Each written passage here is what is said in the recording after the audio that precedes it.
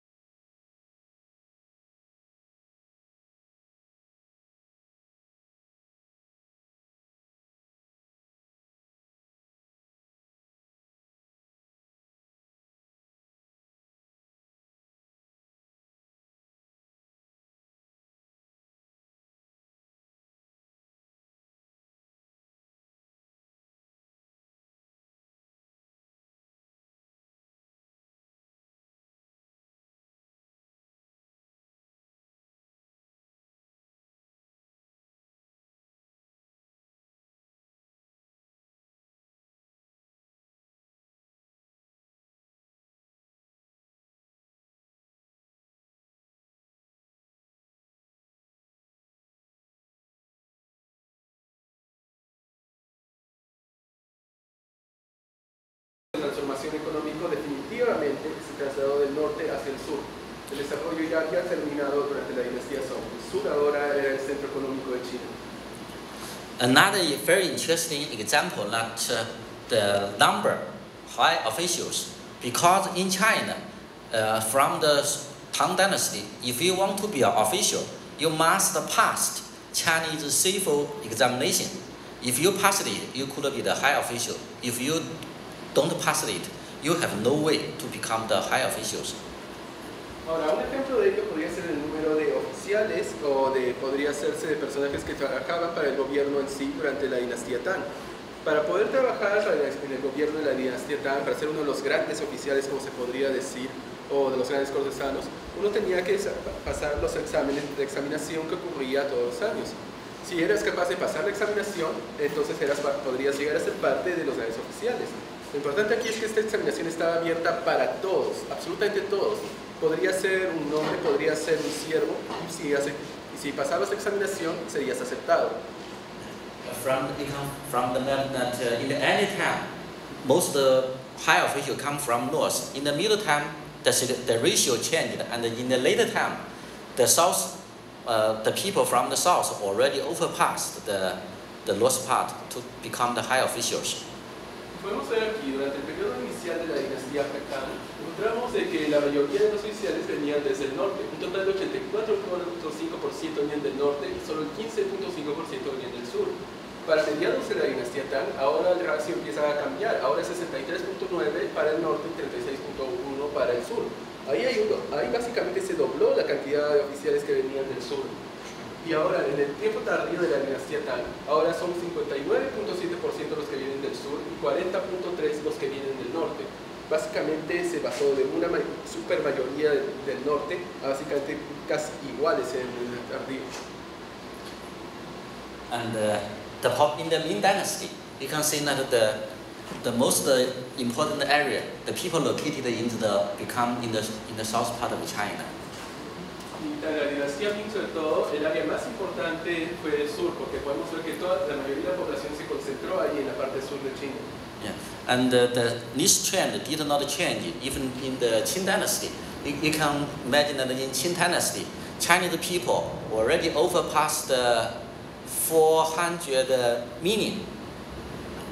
Y el cambio no ha habido mucho cambio entonces, porque incluso desde el periodo de la dinastía Ming hasta hoy sigue manteniéndose una gran mayoría del sur. Y sabemos que incluso en la dinastía Ming está pasándose ya para 400 millones de personas para adelante.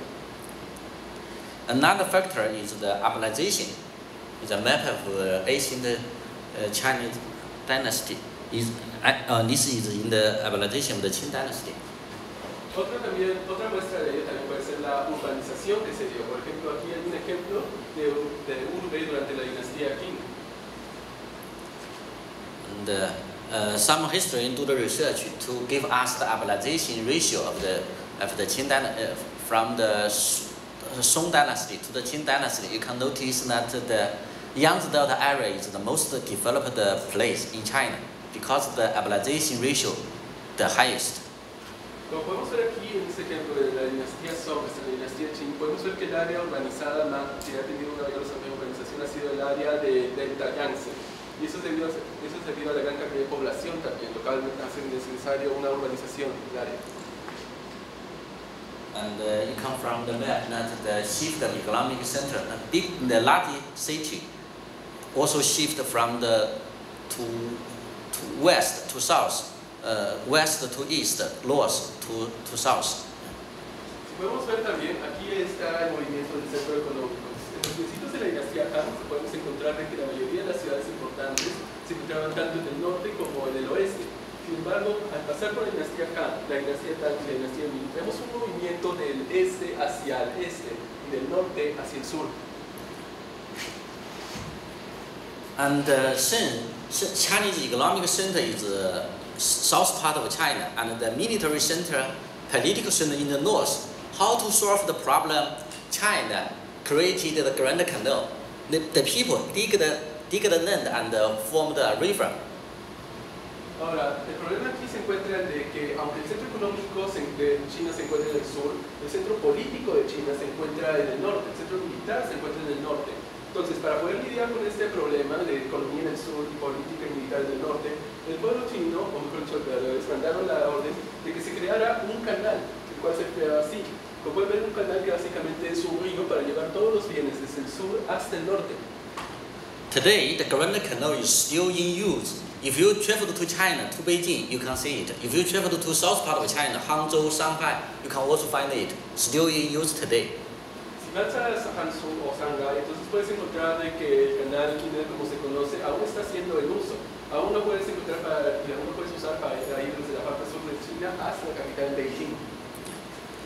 Another thing is about the Qing. Qing system was created in the 1853 because China broke out a very serious rebellion, Taiping rebellion. Almost 100 million people died during the war, and the government want to try to solve this problem. So he created the Qing system, and it taxed on goods with the ratio of 2% value of the goods in general. Ahora, algo que es interesante mencionar acerca del sistema Qing que fue creado en 1854 para poner un impuesto en los bienes. Ahora, este impuesto fue necesario debido a que fue para este periodo cuando la dinastía Qing estaba saliendo de una rebelión llamada la rebelión Taiping. La rebelión Taiping fue la rebelión tal vez más sangrienta que pudo haber existido en la historia de China y mató entre alrededor de 100 millones de personas. 100 millones de personas y lo llamaron una rebelión. Para poder entender la cantidad de personas o población que tiene China en realidad. In Chinese word, ni means 1%. So we have the idea, leaking 1% of the good value. Eso leaking parece que significa 1%, y esa es la de lo que se pagaba. Entonces se cobra alrededor de 1 o 2% del valor de todos los bienes que uno poseía como impuesto cuando estabas usando el canal. And you can see that in the 1893, how much money taxed from the Qing? You can see that. Aquí, por ejemplo, podemos ver como en las datos nacionales que tenemos en 1893, podemos encontrar aquí cuánto era lo que se estaba poniendo como impuesto para todos los bienes que pasaban por el área. Oh, this number is a tael of silver, not the US dollar, just the tael of silver, not golden, silver. That's silver. It's silver, yeah, it's silver. Because in the Qing dynasty, the tax on goods with silver, not copper, not golden, just silver. The silver.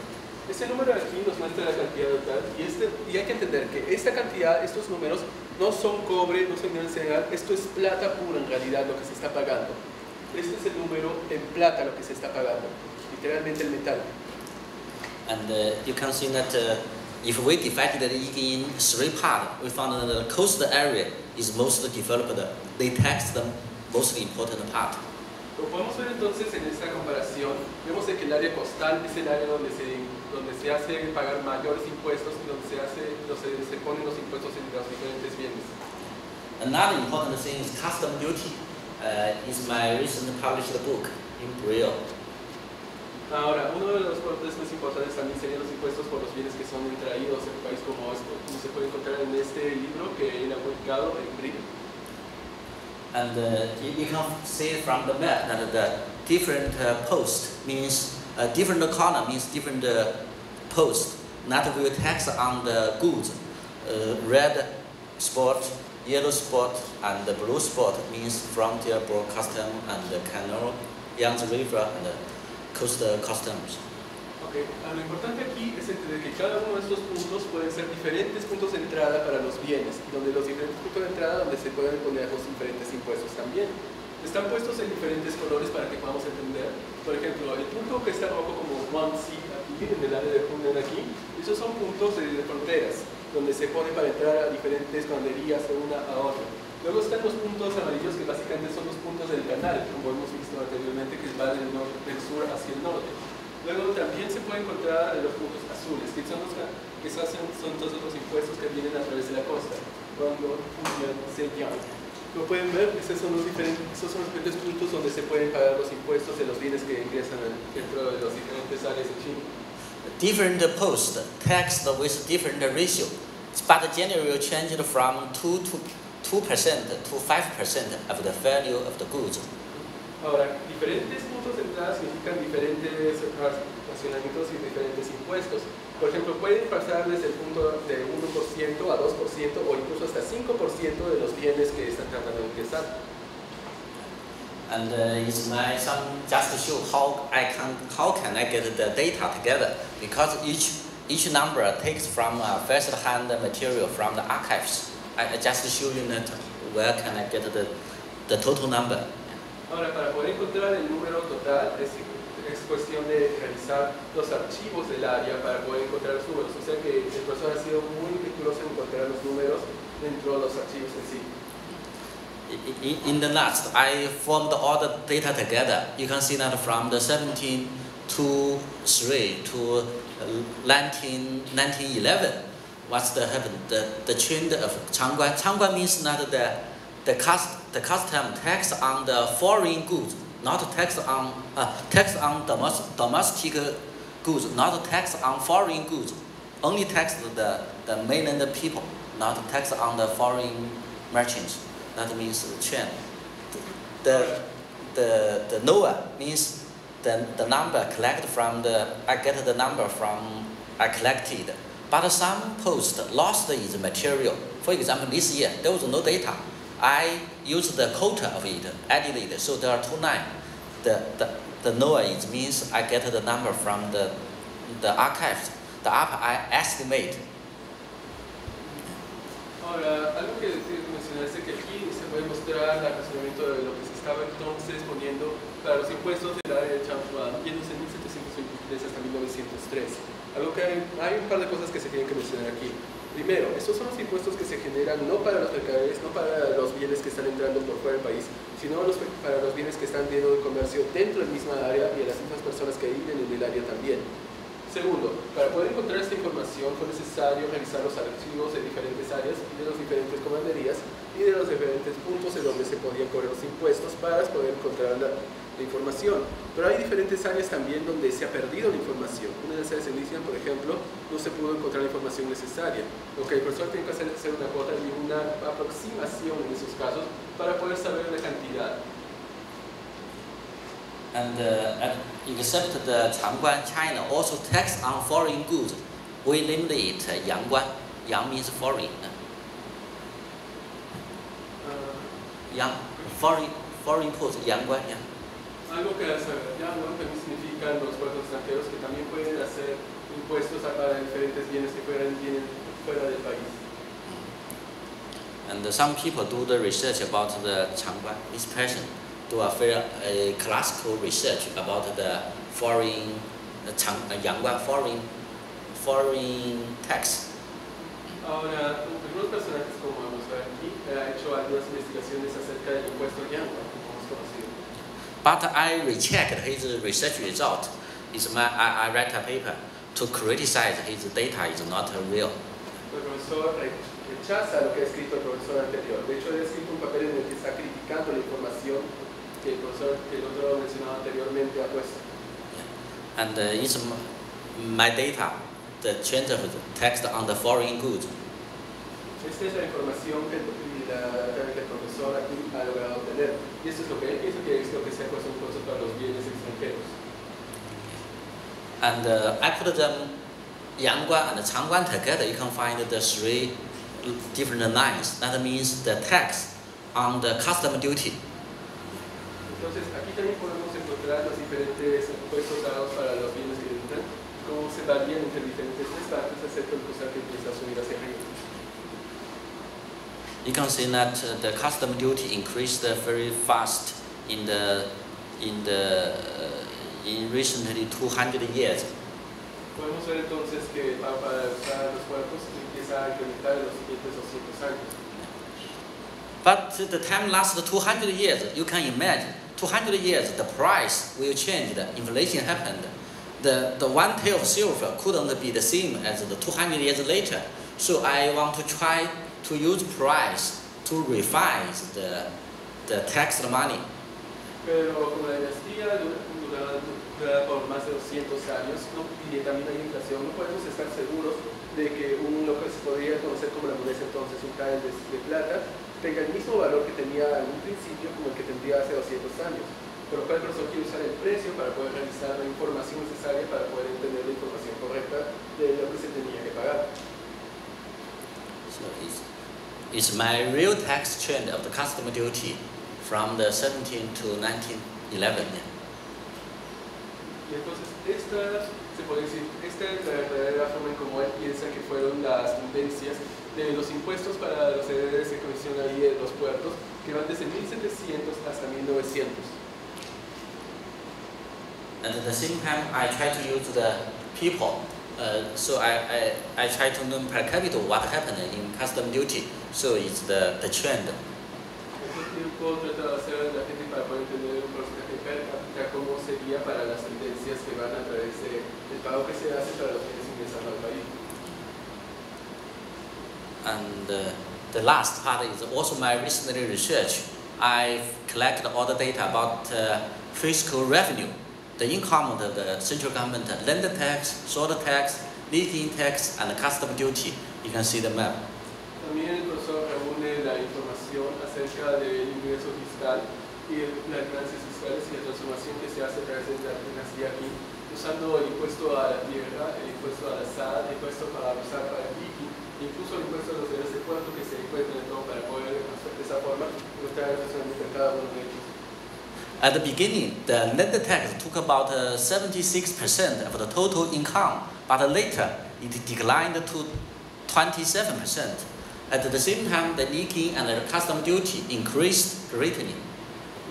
Si podemos ver, al principio se puede ver de que el impuesto para la tierra era parte del 76% de todo el ingreso entero, pero que pasando hasta 1911 este impuesto se reduce hasta el 27% de lo que se tiene del ingreso fiscal.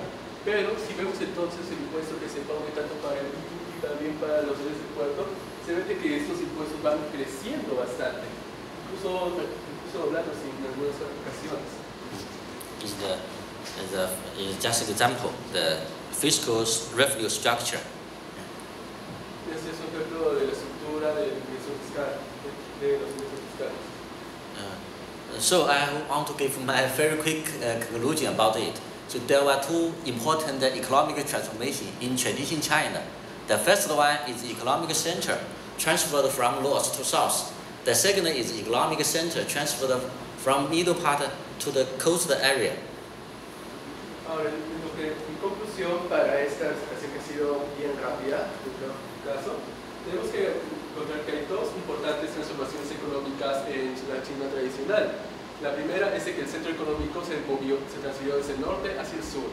Y el segundo es que el centro económico se transfirió desde la parte media del reino hasta el área costal.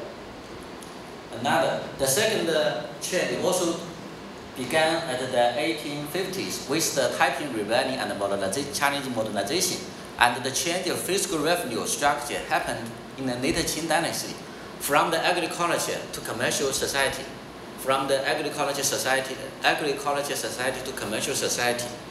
Entonces el segundo punto también es de que en 1850 con la rebelión Taiping se empieza un proceso de modernización en China y que empieza a hacerse el cambio en la estructura de ingresos fiscales que ocurrieron durante la parte tardía de la dinastía Qing. Y cómo esto causa de que la sociedad china pase a ser de una sociedad agricultora principalmente a una sociedad comercial principalmente. If we compare Chinese history with the Western Europe, we can find not Chinese transformation from agricultural society to commercial and industrial society was later than Western Europe, but almost the same trend, was almost on the same road. China followed the Western European policy, Western European road. Entonces, si podemos comparar a China básicamente con Europa en estos procesos, podemos encontrar de que aunque sí es cierto de que básicamente Europa fue pasando de una sociedad agricultora a una sociedad más industrial y comercial antes que China en sí, pero que China ha estado siguiendo estas mismas tendencias, moviéndose de una sociedad agricultora a una comercial y a una industrial, como lo ha estado haciendo hasta hoy en día. Eso sería todo. Muchas gracias.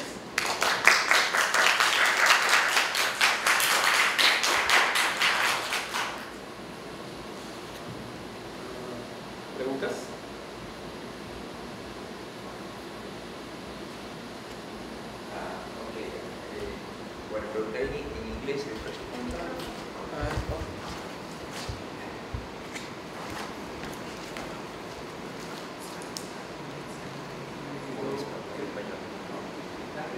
yo lo creo. Sí. Haré esta pregunta en inglés, pero después lo traduciré para Professor. Two questions. First, even if it was not the subject of your presentation, my first question is about the following thing. From the Ming Dynasty to the Qing Dynasty, up to the Ming Dynasty, China was trading very much with foreign countries. Even at the beginning of the 15th century, the Admiral Shen He made several travels, even to South Africa, even in ships bigger than Christopher Columbus. But then China closed at the beginning of the Chinese. My question is why? And the second thing is, yeah, you have described the Qing Dynasty economic transformation, and you have said that the Chinese economy development, and this is shown by the increase in the fiscal revenues, and you have shown several indicators of that. But the question is, even when China was opened by force in the year 1839, 1840 with the Open War, even at that time, China economy 1/3 of the world economy.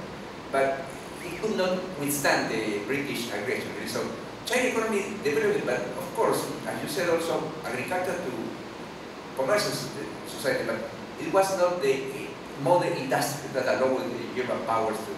So why didn't happen that? Why industrial revolution happened in Western Europe, and why China wasn't able to follow it? Sí, le preguntaba dos cosas, ¿no? Uno, que si bien es cierto, respecto a la primera pregunta, no fue materia de su disertación, decía que China, hasta la dinastía Qing, que precedió la dinastía Qing, era un país que comerciaba, tenía mucho contacto con el extranjero, ¿no? Pero al comienzo de la dinastía Qing, China se cerró, ¿no? Incluso durante la dinastía Ming, cuando comienza el siglo XV, 1415-20, había un almirante chino, Shen He, muy famoso, que hizo muchos viajes al extranjero, incluso hasta Sudáfrica, en barcos muchas veces más grandes que los que Cristóbal Colón que estuvieron en América 70 años después. Entonces la pregunta es ¿por qué durante el tiempo China se cerró el mundo? Esa fue la primera pregunta. Y la segunda pregunta fue, si bien es cierto, como el profesor ha explicado muy bien, durante la dinastía Qing hubo un desarrollo de la economía y ha dado datos y todo lo demás, unos datos, por ejemplo, los ingresos, incrementen los ingresos fiscales, y como dice en su conclusión también, hubo una transformación de la economía china de una sociedad, una economía agrícola, una sociedad comercial, pero China no pudo desarrollarse de tal forma que le permitiera enfrentarse a la agresión inglesa, ¿no? China fue abierta a la fuerza con la guerra de 1840. Entonces mi pregunta es, ¿por qué, si bien es cierto, China se transformó? ¿Por qué la revolución industrial que ocurrió en Inglaterra hacia 1780, por qué China no fue capaz de seguir ese movimiento, ¿no? Y si bien es cierto, cuando China fue abierta a la fuerza, la economía china era un tercio de la economía mundial, era muchas veces más grande que Inglaterra, pero obviamente no tuvo ese crecimiento industrial que le hubiera permitido enfrentarse a la agresión inglesa.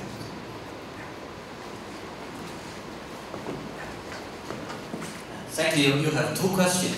I first answer the first question. The Shanghai area. Shanghai is the last part of Yangtze River because Shanghai become bigger in the Ming and Qing dynasty because the sand was bring from the up of Yangtze River and gradually it become the land of Shanghai become bigger and bigger. Even now today, the area of Shanghai increased. Shanghai, why the Shanghai developed very fast? Because there was a reason. In the Ming Dynasty, the emperor was Zhu Yuanzhang. His biggest enemy come from Yangtze area. When he became the emperor, he felt very angry. So he taxed heavily on the Yangtze River. The people from the Yangtze River have to pay a lot of money for the tax.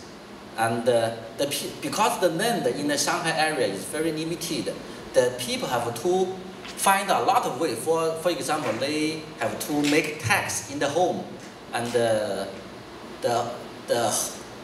industrialization, the home industrialization, industrialization developed very quickly in the Ming and the Qing dynasty. Of course, after the First Opium War, Shanghai opened its window to the west, and Shanghai become developed very fast and and overpassed Guangzhou in the after the 1850s. Yeah. I don't think that's the question he made. He was asking about the Ming dynasty. The Ming dynasty make isolation because closed is the window to the foreign country. At the first, Ming dynasty opened to the west, but in the middle of the Ming dynasty is connected with the situation in Korea, in Japan, because Japan formed is a very special military power. The emperor and the general, they have some history, and a lot of lower people have to find some way to live. They invented to China, occupied to some part of the coastal area of the government of the Ming dynasty. The Ming government have to treat them away. Of course, the Japanese cooperate with Chinese native people. They become an enemy of the Ming dynasty. The Ming have to drive them away, and they found it very dangerous. So they try to close the foreign trade to other countries. La respuesta a la primera pregunta. La respuesta a la primera pregunta es que la dinastía Ming principalmente era abierta para los diferentes países y para los diferentes también comercios de otros países fuera de China. Pero fue durante el periodo medio donde empieza a haber este problema entre China y Japón, porque Japón era un poder mediatorio más o menos que estaba justamente junto a China, pero al mismo tiempo había como conflicto entre ambos, en que estaban tratando de entrar a China o saliendo, y China, para tratar de evitar que estos japoneses trataran de ir al país o que trataran de invadir, atacar, se dio cuenta de que la mayoría de ellos venían a través de las costas y por los puertos, así que para ello decidió cerrar todos los puertos para todas las influencias extranjeras o para todos los que vinieran de fuera de China. At the same time, in the non-history, China is the most richest country in the world. They think China is independent enough. Someone tried to trade with China. China agreed. It's a pity for the foreign people. So sometimes if the government dissatisfied, he will close it. He don't want to get money from it because he already self-independent from the land tag left. Ahora, el punto también que es importante mencionar es que China era entonces y aún es el país más rico del mundo, era autosuficiente, no necesitaba comerciar con nadie fuera para obtener lo que necesitaba. Si ellos comerciaban con alguien fuera era como porque les sentían lástima o simplemente por prestigio para que tal vez podrían obtener. Pero si no querían comerciar contigo, no comerciaban contigo, no necesitaban nada de los otros países, tenían todo lo que necesitaban dentro de ellos. O sea que cerrar sus puertos no les hacía nada, no les hacía daño, no les importaba. Just an example, another question about the industrialization. In the later Qing dynasty, Chinese industrialization was carried out totally by government. Government supported it. Firstly, because he wanted to defeat the Taiping Rebellion, he built a lot of army factory. Later, he found only army factory couldn't be carried out very well because they need coal and miners, other things. So they built another factory to hold the army factory. Later, they built a ship company, other companies. So Chinese modernization was carried out of the hope by the central government with money, with the people. Ahora, la segunda pregunta, ¿por qué China no pudo industrializarse al punto que Europa lo hizo? Bueno, sería porque la industrialización, a diferencia de Europa, fue llevada a cabo por el gobierno central, no por compañías independientes. Y al mismo tiempo, esta industrialización estaba enfocada principalmente en el ejército y en mantener una supremacía militar frente a otros países. Por eso es que el gobierno se enfocó primero en fábricas de armas chinas, que si no funcionaban creaban otras así, y por eso es que entonces la industrialización se tuvo, porque se enfocaban en simplemente, el gobierno era el único que se enfocaba en la industrialización y el gobierno antes se enfocaba en la parte militar de la industrialización.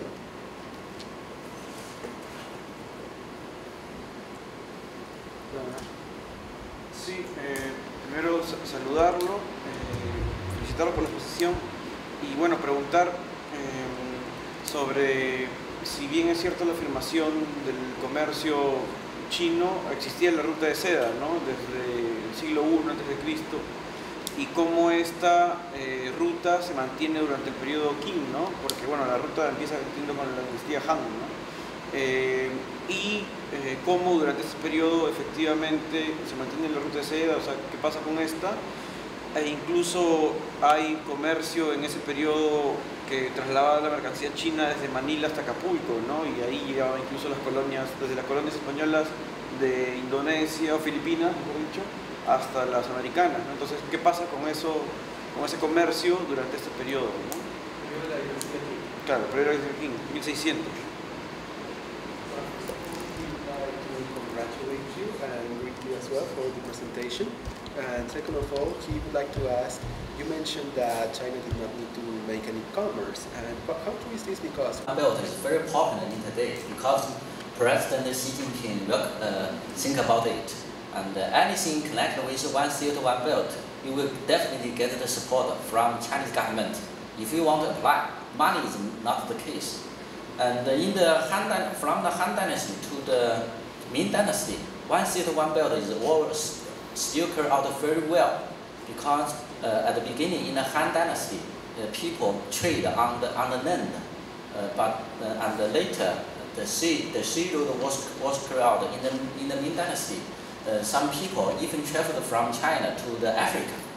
They bring a big army and to travel to Red Sea, Arab country, India, and the Far East is Africa. But in the Qing Dynasty, one city, one belt, Silk Road is also still used, and the road grew from one road to three roads in the land, and the three road is also developed very well because Chinese trade with Korea, Japan, and Southeast Asia, India is very developed in the Qing Dynasty. And in the middle of the Qing Dynasty, British, France, and American also opened his business in the Guangzhou area. Foreign businessmen could trade in the Guangzhou area. That means 粤海关. Entonces, lo que el profesor está mencionando que primero, la ruta de la China de seda que iba de China hasta Roma, es cierto, existía desde la dinastía Han y hasta la dinastía Ming, estaba haciendo un buen comercio entre ellos.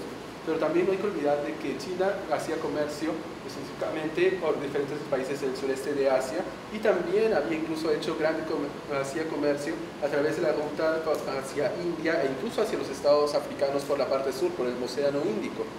Ahora, durante la dinastía Qing, la ruta de la seda aún estaba funcionando, no tanto como antes, pero tal vez aún había un comercio entre estas diferentes áreas.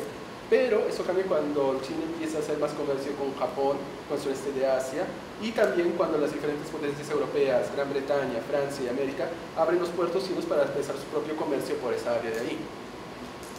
The second question, when the Spanish find out the South American and a lot of silk was produced, and the Chinese silk and the China was very popular in Europe. So China gained a lot of money from the foreign trade. A lot of silk rushed into China, and from the Ming Dynasty to the Qing Dynasty, the people, ordinary people, will use corn to change to buy something, but they have to pay the government by silver. This silver is totally come from the South America.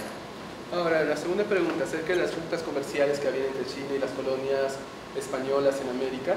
Cuando España conquista América, es cuando descubre una gran cantidad de plata en las minas de Potosí y en las diferentes partes de América, grandes metales. Y a España y Europa están siempre interesados por la seda china. Y lo que China siempre necesitaba para ese entonces, aparte de seda china, era justamente plata para sus monedas. porque la dinastía Ming había propuesto esta nueva idea en que todos los impuestos que se tenían que pagar desde la persona más común hasta la persona rica, todos los impuestos tenían que pagarse no a través de bienes, sino a través de plata. O sea que ahí es cuando empieza el comercio, con España entregando grandes cantidades de plata para entrar a la economía china, y China dándole la seda para España.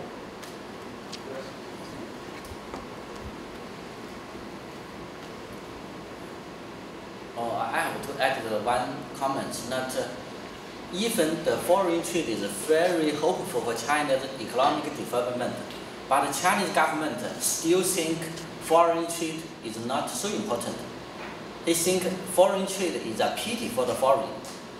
Economic factor is not important, is always not the most important thing. For example, China applied the Olympic game 2008. Chinese government never think we will get money from it or we will lose the money of it. Chinese government only think we want to organize the Olympic game. We want to show that China is stronger. Anything at economic factor is not important. Otro punto que también hay que mencionar es que para China el comercio extranjero y el tratado extranjero en realidad no es nada importante. Como mencioné anteriormente, cerran sus puertos, no les importa si otros comercian con ellos, son autoindependientes. Pero esto ha creado una mentalidad en que básicamente no les importa lo económico, no piensan en lo económico. Un ejemplo de ello sería cuando tuvieron que ser los huestes de las Olimpiadas. El gobierno chino dijo, nosotros queremos que las Olimpiadas sean hechas aquí, en China, en Beijing. En ningún momento se les ocurrió pensar de dónde vamos a sacar el dinero para esto. No les pensó eso. Lo que ellos pensaban era que vamos a poner las Olimpiadas aquí y vamos a mostrar que nuestro gobierno es fuerte. Eso es lo único que les importa, el prestigio. No piensan en el dinero. I have a question about something that he talked. You say that they don't think about the financial resources, they think about the prestigious, right? But how about, you know, here, nowadays China is the second largest economy. And nowadays, how China thinks about the problems that they have, because they have problems about contamination, and they have problems about population. They have a huge population, and how they matter with those problems, and also why they are a huge economy. They have a huge economy, although they have those problems.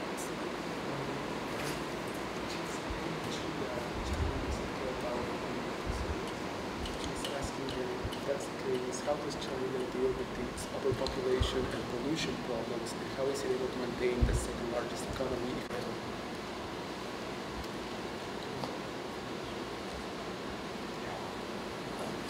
I think China is also concerned about the economic, not means China don't care about the economy. They also something think about it.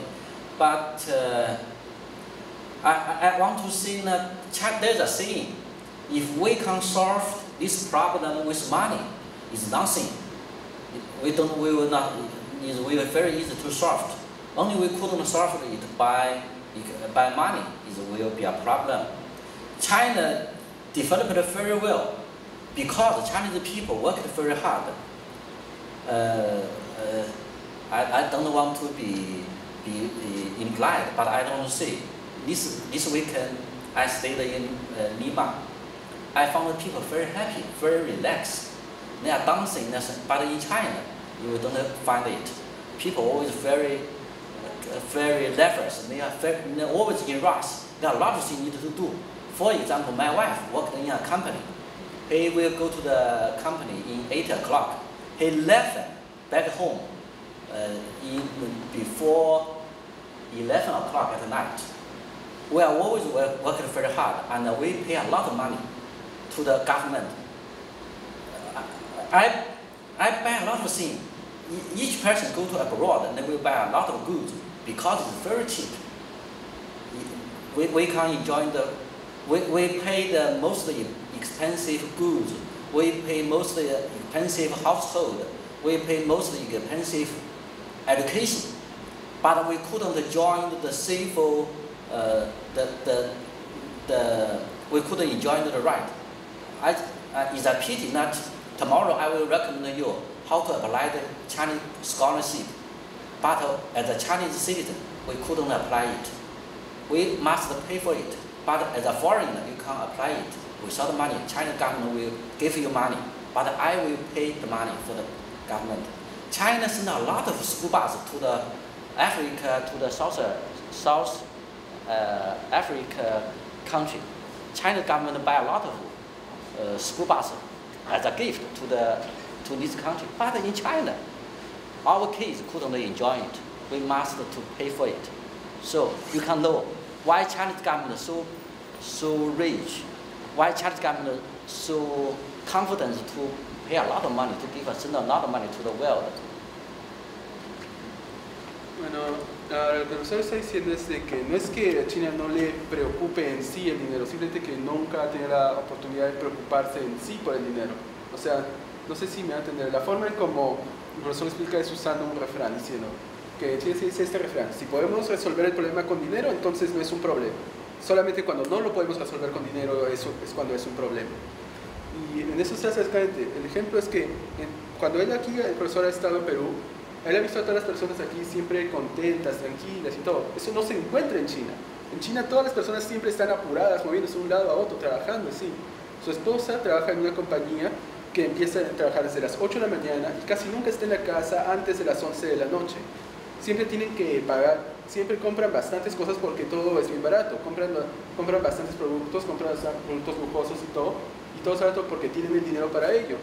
E incluso, una cosa que también a veces se hace es que mañana el profesor les va a decir a ustedes acerca de formas en que ustedes pueden aplicar para estudiar a China.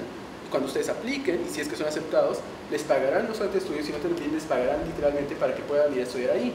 Eso no ocurre para los que viven en China. En China los que viven y nacen ahí tienen que pagar para estudiar, mientras que nosotros que vamos ahí nos pagarán para que estudiemos entonces. Y ese dinero saldrá justamente del profesor que estará trabajando y que estará pagando al gobierno, y los demás personajes de China también estarán pagando al gobierno. Ocurre también lo mismo en que dan oportunidades para África, para otros países, y para que puedan tener personas de allí que vengan a China para estudiar. Y eso les da prestigio, y tienen que pagar dinero para ello, porque China tiene el dinero justamente para poder pagar para obtener el prestigio. O sea, no es que no se preocupen por la economía, simplemente que la economía nunca ha sido un problema para ellos.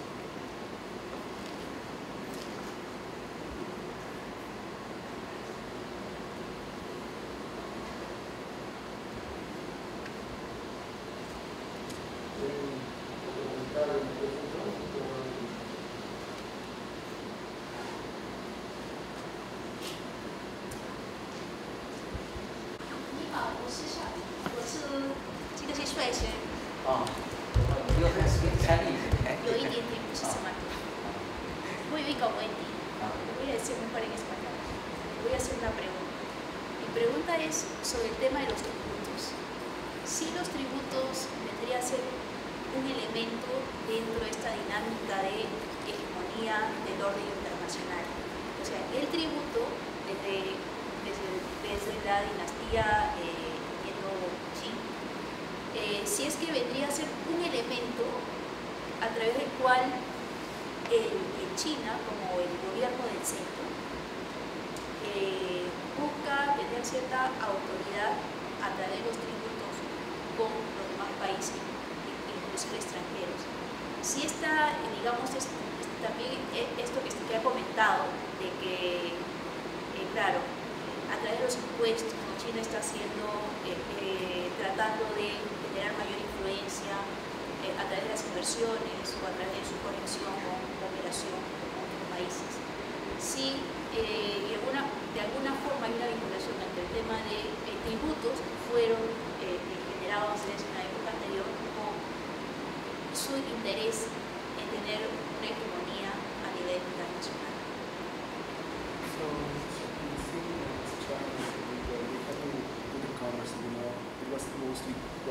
Want to be the most respect for the country, but most respect for the country for the whole world. That means President Xi want to be the respect for the leadership, but there is no connection with us. Por supuesto, China siempre quiere tratar de obtener el mayor respeto del mundo, y la forma como antes la justamente es otra manera en que tratan de obtener su influencia. pero lo que pasa es que ellos quieren ser respetados por su liderazgo y todo, y eso no tiene nada que ver con nosotros en realidad. This morning, one of my faculty in Tsinghua University was dismissed because in his class he criticized some policy in China. He was dismissed. My faculty. Ese no es Xi Jinping. Sorry, I can't hear very well. That's what you said. Professor in Tsinghua University was dismissed because in his class he criticized some policy in China. No, was dismissed. He lost his job. Uno de sus profesores en la universidad donde él estudió en Tsinghua, a ese profesor criticó a una de las políticas chinas, criticó justamente al gobierno en sí, y por eso fue despedido, perdió su trabajo y todo. So we back to Chinese history. You can find Chinese learning is very big. Chinese economic developed very well. It's all the outcome of Chinese people worked very hard. Entonces, digamos incluso en la historia china, y la razón por la que es bien grande y la razón por la que tiene tanto dinero y todo, es debido a que básicamente tanto el gobierno y las personas chinas siempre han trabajado mucho, bastante.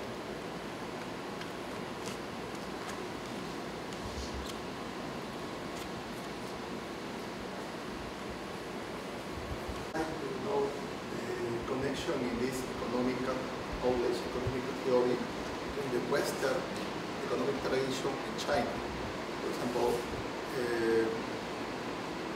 China translate Adam Smith, China translate David Ricardo, no, all the connection between the economical knowledge tradition, Western tradition in China, in Dinastía.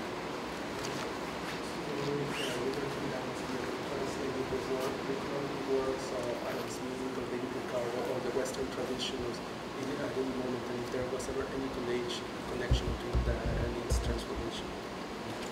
In the later Qing dynasty, if they were ever read or if there was ever any connection between the later Qing dynasty.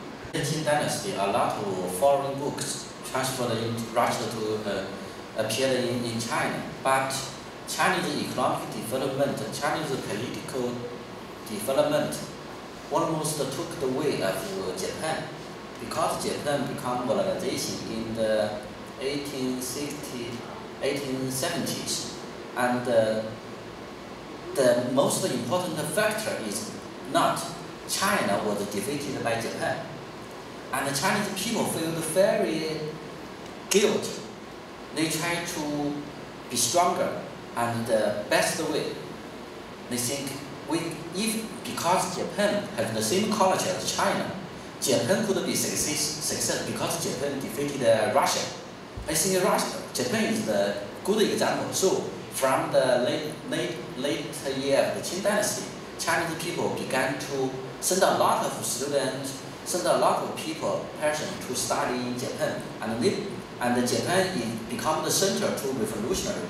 Most of the leadership was studied and worked in Japan. When they back home, the Republic of China was rebuilt, and they also absorbed the way of Japan. Bueno, sí, había bastantes libros extranjeros que fueron importados también al occidente, muchos de ellos acerca de pensamiento económico, como Adam Smith y Ricardo, sí. Pero el modelo transformativo, tanto político y económico, que China siguió fue el modelo de Japón, porque Japón para 1860-70 ya había empezado su proceso de industrialización, y Japón había ya, y en principal parte siguió en Japón porque primero Japón había peleado contra China y los había derrotado en la primera guerra sino-japonesa, y luego Japón peleó contra Rusia y los derrotó también, Rusia estando en la parte norte. Entonces China, queriendo poder emular a los japoneses también, se enfocó en Japón como el modelo tanto económico como político a seguir para su modernización. Envió bastantes estudiantes para Japón para que pudieran aprender todo lo posible en las diferentes academias japonesas, Y luego cuando los trajeron aquí, eso se convirtieron en la vanguardia para el nuevo gobierno, tanto de la nueva República China, que se fundó después, y para la modernización que se trató de intentar durante la parte final de la dinastía Qing.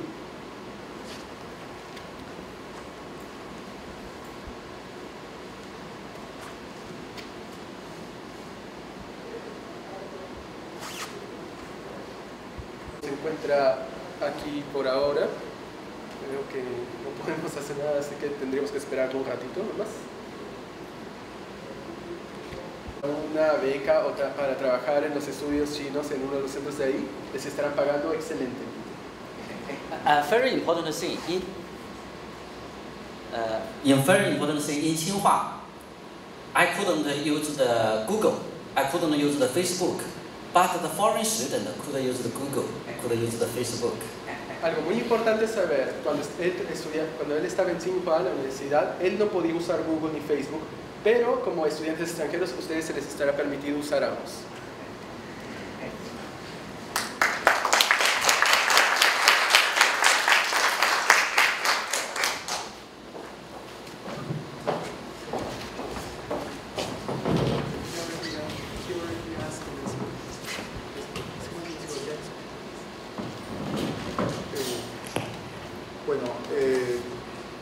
Ante todo quisiera dar un saludo del señor decano de la Facultad de Ciencias Sociales, Julio Mejía Navarrete, al profesor Di.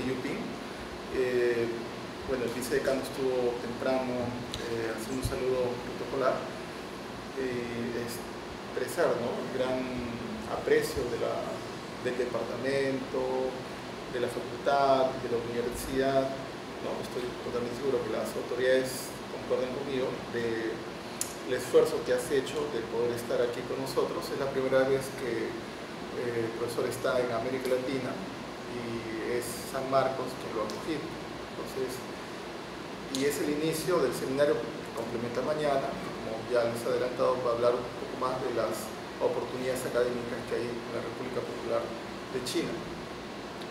Acerca de varios grupos aquí hay. El programa Maeche empieza el 1 de abril. Tienen que revisar Facebook para ver los salones. Entonces, ahí las asistencias estarán tomadas en cuenta para este programa. Tenemos que el 6º seminario está concluyendo el día de mañana. Cordialmente les hago una invitación para acompañarnos el día de mañana de 11 a 1 de la tarde con el profesor Di. Y para concluir quisiera invitarlos a todos a acercarse para tomarse una foto de recuerdo con el profesor Di. Les pido un fuerte aplauso.